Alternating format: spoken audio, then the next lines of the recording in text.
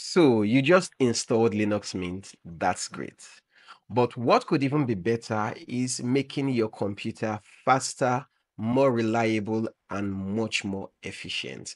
And in this video, that is exactly what I'm helping you to do. I'll show you the best optimization tips for Linux Mint. And it doesn't even matter if you've been using your computer for a long time. Once you've not done these optimizations, you will find this video extremely useful. So let's get straight into it.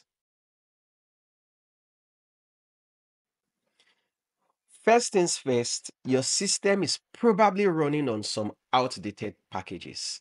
Now, unlike Windows, Linux does not force updates down your throat, so you have to take charge of this and do it on your own. You need to go to the menu and search for Update Manager.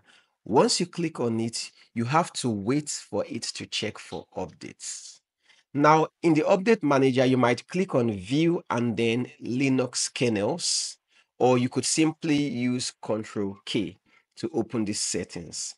Now, be careful if you're making kernel updates because while they bring a lot of improvements, they can sometimes cause issues with certain hardware. So, if you rely on NVIDIA proprietary drivers, which may not work well with newer kernels, you may choose not to do the updates. So now you should see a list of available kernel versions. I do not want to update the kernels because I'm pretty happy with the current one I have. But if you want to update to something newer, you should continue with the process. Now, in my case, I can see that the update manager has an update pending. I would like to do this update so that I'm sure I can see any other pending updates.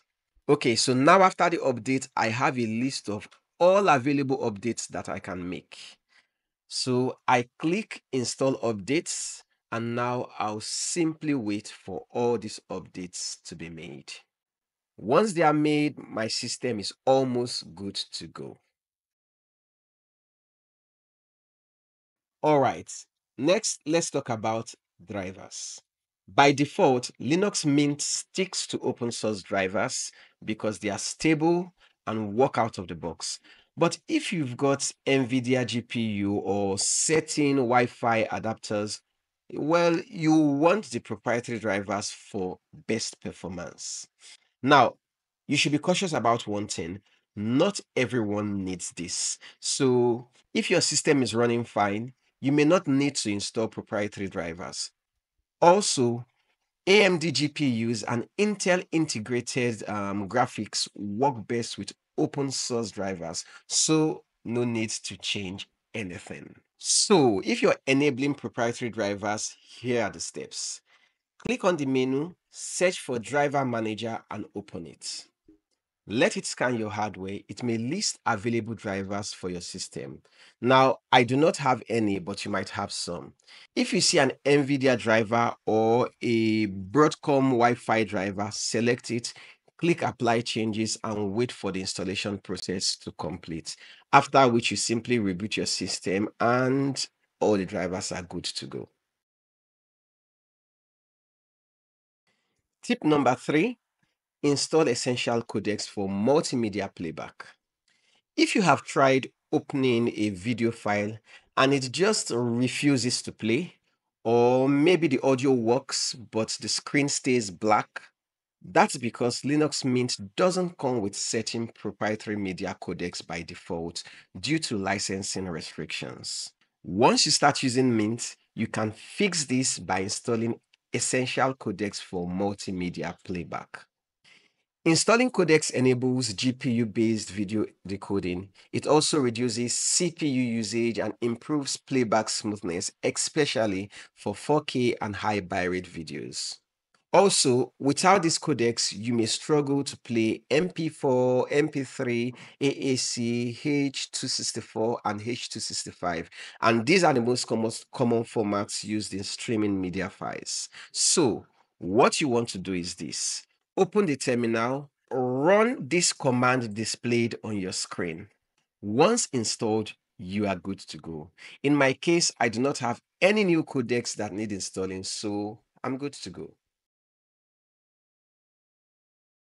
Now, tip number 4, optimize swap usage, especially for SSDs. By default, Linux Mint swaps memory to disk quite aggressively. And that's fine if you're using an HDD. But if you're using an SSD, this constant swapping can lead to unnecessary writes and it will reduce your SSD's lifespan, and slowly it will reduce the performance.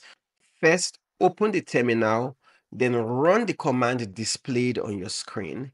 This is important in editing the sysctl configuration file. Now, scroll down to the end and add this line. This simply tells Linux to use swap less frequently.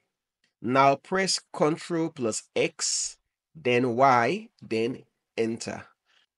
Apply the changes with the command displayed on the screen. And now, if you like, you can go ahead to verify new swappiness value using this command displayed on the screen. If it returns 10, then the change has been applied. Tip number 5. Speaking of SSDs, did you know that Linux Mint doesn't always enable trim by default?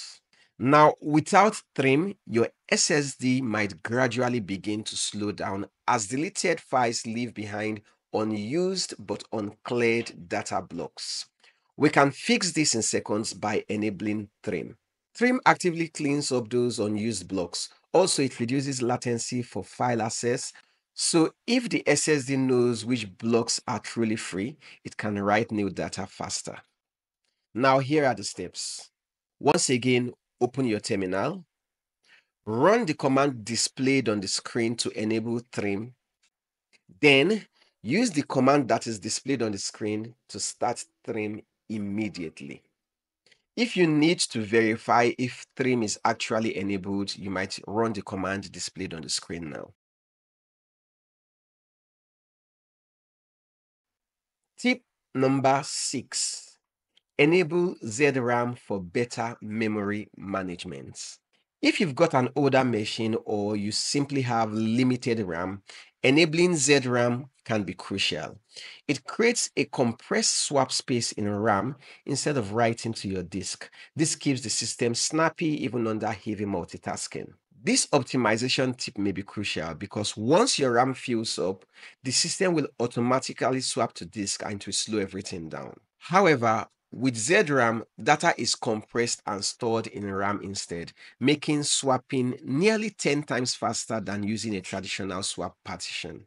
Also, on SSDs, frequent swap operations increase wear over time, so ZRAM reduces writes to the disk and will prolong its lifespan. This optimization is also great if you're running Mint in a virtual machine or on a low-powered server. ZRAM allows more efficient use of limited memory. So simply open the terminal and run this command. Next, reboot your system, and now your system is making the most out of its RAM. Optimization tip number 7. Disable unnecessary startup applications. Just like on Windows, too many startup apps can drag down your boot time and hog system resources. So let's clean up your startup applications so that Linux gets faster boot times, better system performance, reduce background clutter, as well as save your battery life, especially if you're on a laptop. Now for this, click on the menu and search for startup applications.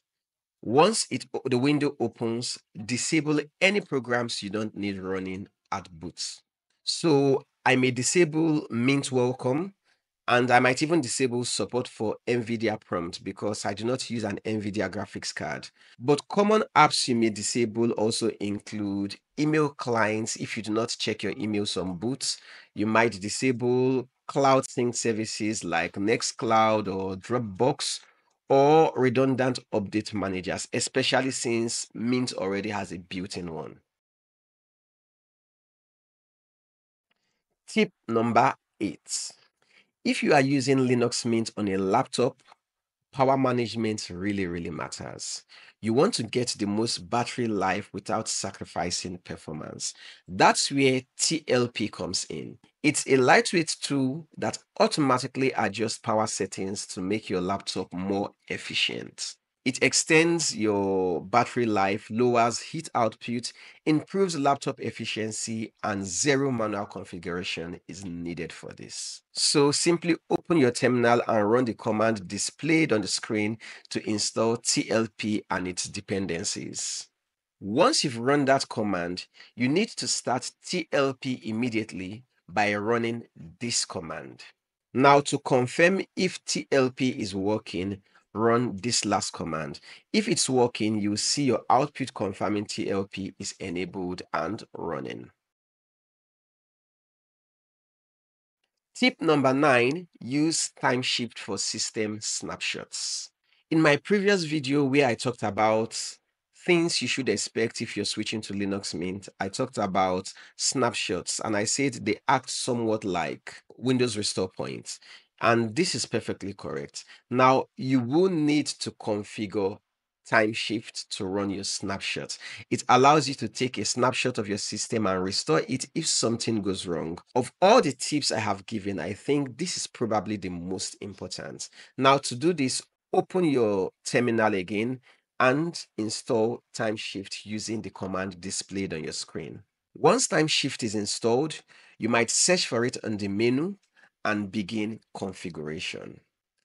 Click on the settings icon and then you will have to choose your type of snapshot. Now, there are two options. You could use rsync, which I recommend for most users because it works on any file system and allows incremental backups. But also for advanced users, you might choose to opt for BTRFS. This option is only available if you installed Mint on a BTRFS partition, but it provides near instant rollbacks. But here is a note of caution.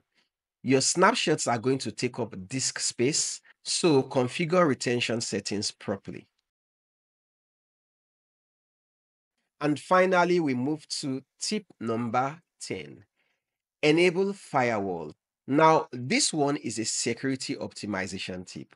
While Linux Mint is generally secure, it doesn't enable its firewall by default. So, if you're using a public Wi-Fi or running network-facing apps, enabling the firewall is a must to block unauthorized access. Now, the steps are quite simple. Once again, you need to open your terminal. Run the command displayed on the screen, and once it's run, your system has an extra layer of protection. So that will be it for this video. I'm curious to know how you optimize Linux Mint. So if I have missed out on anything, please drop them in the comment section because I'll be there reading through all your comments. And that's as far as we share on this video. Till the next one, stay safe, stay protected, and peace out.